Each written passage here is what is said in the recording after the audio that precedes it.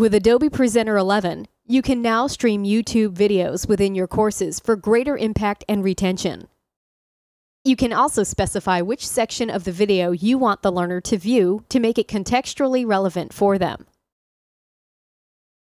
To add a YouTube video to your course, go to the Adobe Presenter ribbon and click YouTube. In the Insert YouTube Video dialog, enter the video link and click Preview.